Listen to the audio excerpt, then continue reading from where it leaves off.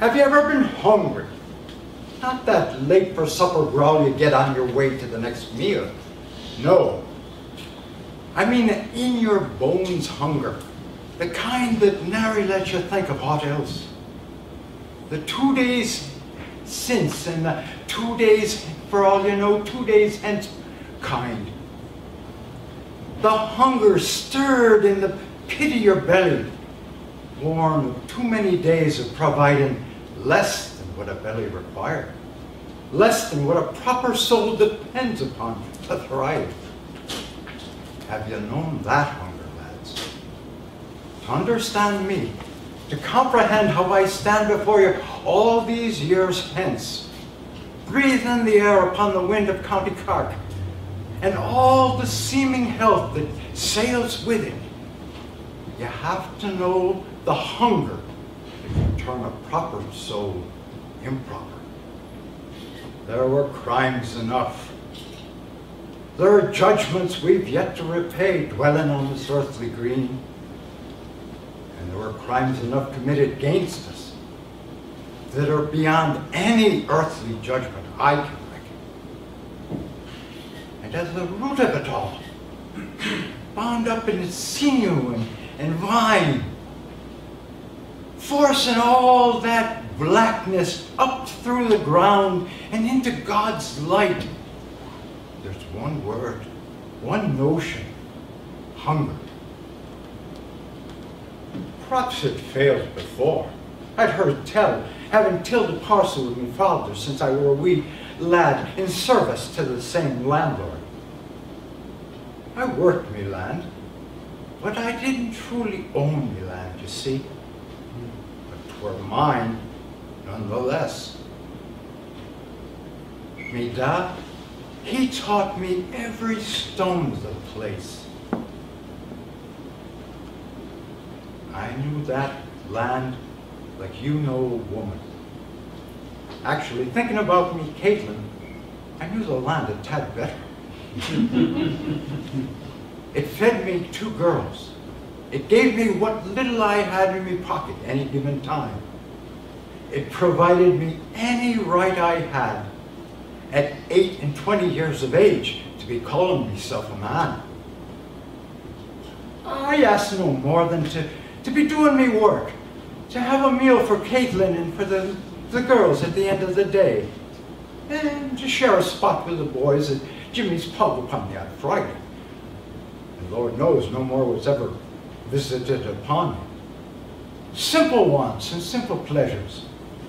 I was married and family, as we all were. We went to church Sunday, as we all did, and said prayers with the same words. I yelled too much, or I drank too much on the rare occasion. Made me penance and moved on fresh to pull the crop from the ground again. It wasn't a surprise when the famine come. We'd heard it coming in gossip and whispers. But to actually see those pieces of coal staring out of the ground like the cold black eyes of the old serpent himself. What's a potato? Not much. A bit to feed a soul. Wasn't there corn enough? Weren't there cattle enough to slaughter? And there were. On ships leaving the ports of Erin each day to keep England in beef and the rest of the world in corn. While those who tended the land,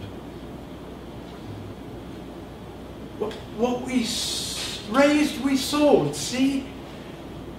If you wanted to keep your land and not be turned out by the landlord, you did so.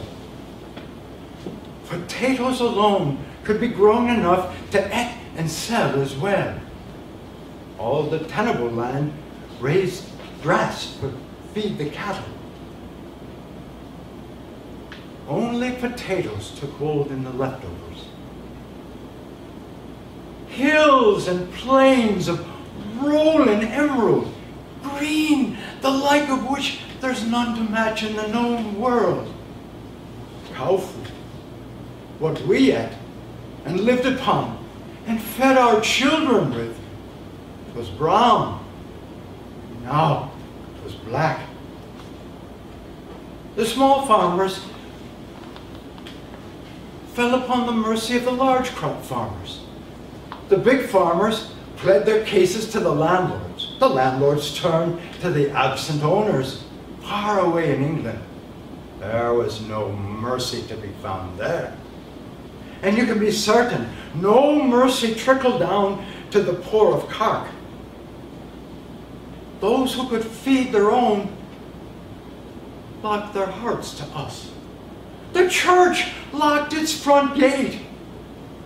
Poverty locked its chains upon us. But the ports, they stayed open. Every day, without fail, for 5 years, sending our food to foreign soil, while Ireland's children starved.